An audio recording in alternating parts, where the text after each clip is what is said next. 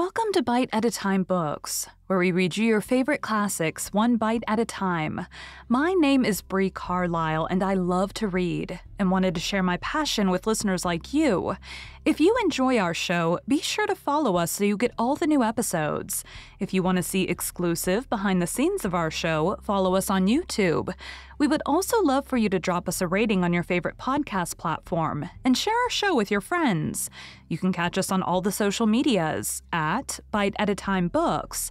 We are currently running a contest on our social media for the duration of Season 10 to win a copy of the complete Anne of Green Gables series. Today, we will be continuing Anne of Green Gables by Lucy Maud Montgomery. Chapter 28. An Unfortunate Lily Maid. "Of course you must be Elaine, Anne," said Diana. "I could never have the courage to float down there." "Nor I," said Ruby Gillis with a shiver. "I don't mind floating down where there's 2 or 3 of us in the flat and we can sit up. It's fun then, but to lie down and pretend I was dead? I just couldn't. I'd die really of fright." "Of course it would be romantic," conceded Jane Andrews. "But I know I couldn't keep still. I'd be popping up every minute or so to see where I was and if I wasn't drifting too far out. And you know, Anne, that would spoil the effect." "But it's so ridiculous to have a red-headed Elaine," mourned Anne. "I'm not afraid to float down, and I'd love to be Elaine, but it's ridiculous just the same. Ruby ought to be Elaine because she's so fair and has such lovely long golden hair. Elaine had all her bright hair streaming down, you know, and Elaine was the lily maid. Now a red-headed person cannot be a lily maid." "Your complexion is just as fair as Ruby's," said Diana earnestly, "and your hair is ever so much darker than it used to be before you cut it." "Oh, do you really think so?" exclaimed Anne, flushing sensitively with delight. "I've sometimes thought it was myself, but I never dared to ask anyone for fear she would tell me it wasn't. Do you think it could be called auburn now, Diana?" "Yes, and I think it is really pretty," said Diana, looking admiringly at the short, silky curls that clustered over Anne's head and were held in place by a very jaunty black velvet ribbon and bow. They were standing on the bank of the pond below Orchard Slope, where a little headland fringed with birches ran out from the bank. At its tip was a small wooden platform built out into the water for the convenience of fishermen and duck hunters. Ruby and Jane were spending the midsummer afternoon with Diana, and Anne had come over to play with them. Anne and Diana had spent most of their playtime that summer on and about the pond. Idlewild was a thing of the past, Mr. Bell having ruthlessly cut down the little circle of trees in his back pasture in the spring. Anne had sat among the stumps and wept, not without an eye to the romance of it, but she was speedily consoled, for after all, as she and Diana said, big girls of 13 going on 14 were too old for such childish amusements as playhouses, and there were more fascinating sports to be found about the pond. It was splendid to fish for trout over the bridge, and the 2 girls learned to row themselves about in a little flat-bottomed dory Mr. Barry kept for duck shooting. It was Anne's idea that they dramatize Elaine. They had studied Tennyson's poems in school the preceding winter, the superintendent of education having prescribed it in the English course for the Prince Edward Island schools. They had analyzed and parsed it and torn it to pieces in general until it was a wonder there was any meaning at all left in it for them. But at least the fair Lily Maid and Lancelot and Guinevere and King Arthur had become very real people to them, and Anne was devoured by secret regret that she had not been born in Camelot. Those days, she said, were so much more romantic than the present. Anne's plan was hailed with enthusiasm. The girls had discovered that if the flat were pushed off from the landing place, it would drift down with the current under the bridge, and finally strand itself on another headland lower down which ran out at a curve in the pond. They had often gone down like this, and nothing could be more convenient for playing Elaine. "Well, I'll be Elaine," said Anne, yielding reluctantly, for although she would have been delighted to play the principal character, Yet her artistic sense demanded fitness for it, and this, she felt, her limitations made impossible. "Ruby, you must be King Arthur, and Jane will be Guinevere, and Diana must be Lancelot. But first you must be the brothers and the father. We can't have the old dumb servitor because there isn't room for two in the flat when one is lying down. We must pawl the barge all its length in blackest samite. That old black shawl of your mother's will be just the thing, Diana." The black shawl having been procured, Anne spread it over the flat and then laid down on the bottom with closed eyes and hands folded over her breast. "Oh, she does look really dead," whispered Ruby Gillis nervously, watching the still white little face under the flickering shadows of the birches. "It makes me feel frightened, girls. Do you suppose it's really right to act like this? Mrs. Lynde says that all play acting is abominably wicked." "Ruby, you shouldn't talk about Mrs. Lynde," said Anne severely. "It spoils the effect because this is hundreds of years before Mrs. Lynde was born. Jane, you arrange this. It's silly for Elaine to be talking when she's dead." Jane rose to the occasion. Cloth of gold for coverlet there was none, but an old piano scarf of yellow Japanese crepe was an excellent substitute. A white lily was not obtainable just then, but the effect of a tall blue iris placed in one of Anne's folded hands was all that could be desired. "Now she's all ready," said Jane. "We must kiss her quiet brows. And Diana, you say, 'Sister, farewell forever.' And Ruby, you say, 'Farewell, sweet sister.' Both of you as sorrowfully as you possibly can. And for goodness sake, smile a little. You know, Elaine lay as though she smiled. That's better. Now push the flat off." The flat was accordingly pushed off, scraping roughly over an old embedded stake in the process. Diana and Jane and Ruby only waited long enough to see it caught in the current and headed for the bridge before scampering up through the woods, across the road, and down to the lower headland where, as Lancelot and Guinevere and the king, they were to be in readiness to receive the Lily Maid. For a few minutes, Anne, drifting slowly down, enjoyed the romance of her situation to the full. Then something happened not at all romantic. The flat began to leak. In a very few moments, it was necessary for Elaine to scramble to her feet, pick up her cloth of gold coverlet and pall of blackest samite, and gaze blankly at a big crack in the bottom of her barge, through which the water was literally pouring. That sharp stake at the landing had torn off the strip of batting nailed on the flat. Anne did not know this, but it did not take her long to realize that she was in a dangerous plight. At this rate, the flat would fill and sink long before it could drift to the lower headland. Where were the oars? Left behind at the landing. Anne gave one gasping little scream which nobody ever heard.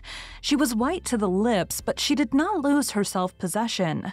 There was one chance. Just one. "I was horribly frightened," she told Mrs. Allen the next day. "And it seemed like years while the flat was drifting down to the bridge and the water rising in it every moment. I prayed Mrs. Allen most earnestly, but I didn't shut my eyes to pray. For I knew the only way God could save me was to let the flat float close enough to one of the bridge piles for me to climb up on it. You know, the piles are just old tree trunks, and there are lots of knots and old branch stubs on them. It was proper to pray, but I had to do my part by watching out, and right well I knew it. I just said, 'Dear God, please take the flat close to a pile and I'll do the rest,' over and over again. Under such circumstances, you don't think much about making a flowery prayer, but mine was answered. For the flat bumped right into a pile for a minute, and I flung the scarf and the shawl over my shoulder and scrambled up on a big providential stub. And there I was, Mrs. Allen, clinging to that slippery old pile with no way of getting up or down. It was a very unromantic position, but I didn't think about that at the time. You don't think much about romance when you've just escaped from a watery grave. I said a grateful prayer at once, and then I gave all my attention to holding on tight, for I knew I should probably have to depend on human aid to get back to dry land. The flat drifted under the bridge and then promptly sank in midstream. Ruby, Jane, and Diana, already awaiting it on the lower headland, saw it disappear before their very eyes, and had not a doubt but that Anne had gone down with it. For a moment, they stood still. white as sheets, frozen with horror at the tragedy. Then, shrieking at the tops of their voices, they started on a frantic run up through the woods, never pausing as they crossed the main road to glance the way of the bridge. Anne, clinging desperately to her precarious foothold, saw their flying forms and heard their shrieks. Help would soon come. But meanwhile, her position was a very uncomfortable one. The minutes passed by, each seeming an hour to the unfortunate Lily Maid. Why didn't somebody come? Where had the girls gone? Suppose they had fainted, one and all. Suppose nobody ever came. Suppose she grew so tired and cramped that she could hold on no longer. Anne looked at the wicked green depths below her, wavering with long, oily shadows, and shivered. Her imagination began to suggest all manner of gruesome possibilities to her. Then, just as she thought she really could not endure the ache in her arms and wrists another moment, Gilbert Blythe came rowing under the bridge in Harmon Andrews' dory. Gilbert glanced up, and much to his amazement, beheld a little white scornful face looking down upon him with big, frightened but also scornful gray eyes. "Anne Shirley, how on earth did you get there?" he exclaimed. Without waiting for an answer, he pulled close to the pile and extended his hand. There was no help for it. Anne, clinging to Gilbert Blythe's hand, scrambled down into the dory where she sat, drabbled and furious in the stern with her arms full of dripping shawl and wet crepe. It was certainly extremely difficult to be dignified under the circumstances. "What has happened, Anne?" asked Gilbert, taking up his oars. "We were playing Elaine," explained Anne frigidly, without even looking at her rescuer, "and I had to drift down to Camelot in the barge. I mean the flat. The flat began to leak, and I climbed out on the pile. The girls went for help. Will you be kind enough to row me to the landing?" Gilbert obligingly rowed to the landing, and Anne, disdaining assistance, sprang nimbly on shore. "I'm very much obliged to you," she said haughtily as she turned away. But Gilbert had also sprung from the boat and now laid a detaining hand on her arm. "Anne," he said hurriedly, "look here, can't we be good friends? I'm awfully sorry I made fun of your hair that time. I didn't mean to vex you, and I only meant it for a joke. Besides, it's so long ago. I think your hair is awfully pretty now. Honest, I do. Let's be friends." For a moment, Anne hesitated. She had an odd, newly awakened consciousness under all her outraged dignity that the half-shy, half-eager expression in Gilbert's hazel eyes was something that was very good to see. Her heart gave a quick, queer little beat, but the bitterness of her old grievance promptly stiffened up her wavering determination. That scene of 2 years before flashed back into her recollection as vividly as if it had taken place yesterday. Gilbert had called her carrots, and had brought about her disgrace before the whole school. Her resentment, which to other and older people might be as laughable as its cause, was in no whit allayed and softened by time seemingly. She hated Gilbert Blythe. She would never forgive him. "No," she said coldly, "I shall never be friends with you, Gilbert Blythe, and I don't want to be." "All right." Gilbert sprang into his skiff with an angry color in his cheeks. "I'll never ask you to be friends again, Anne Shirley, and I don't care either." He pulled away with swift, defiant strokes, and Anne went up the steep, ferny little path under the maples. She held her head very high, but she was conscious of an odd feeling of regret.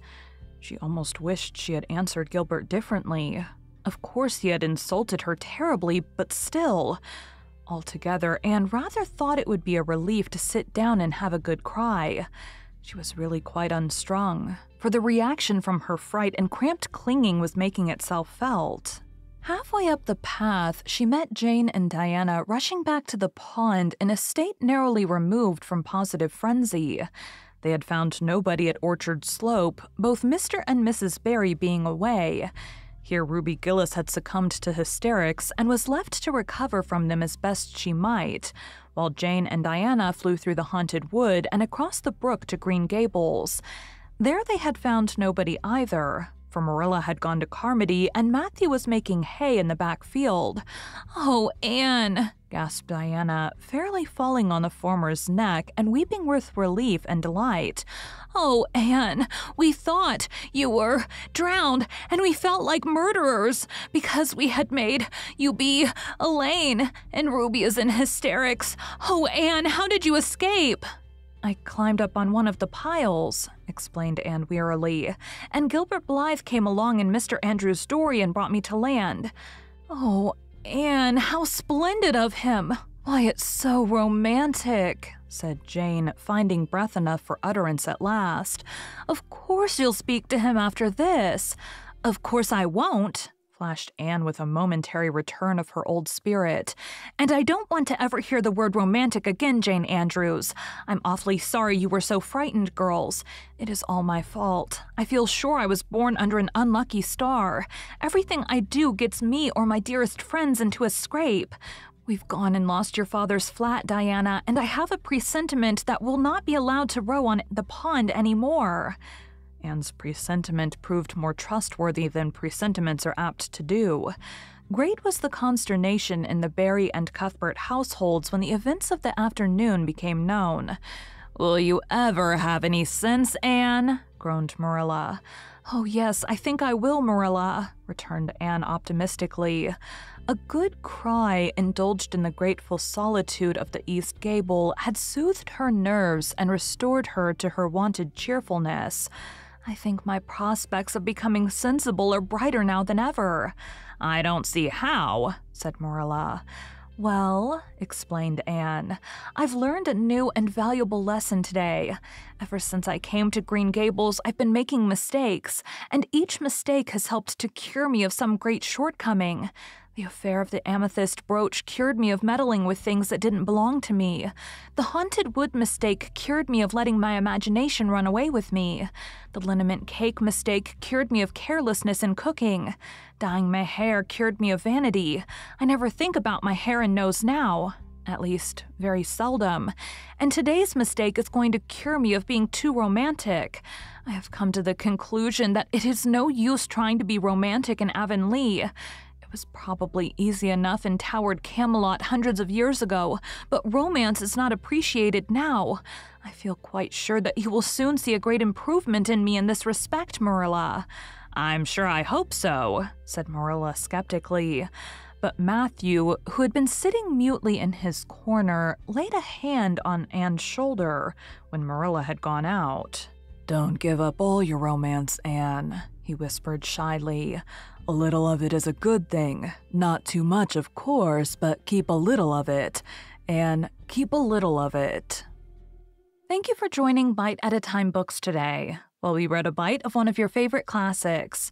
If you enjoy our show, be sure to follow us so you get all the new episodes. If you want to see exclusive behind the scenes of our show, follow us on YouTube.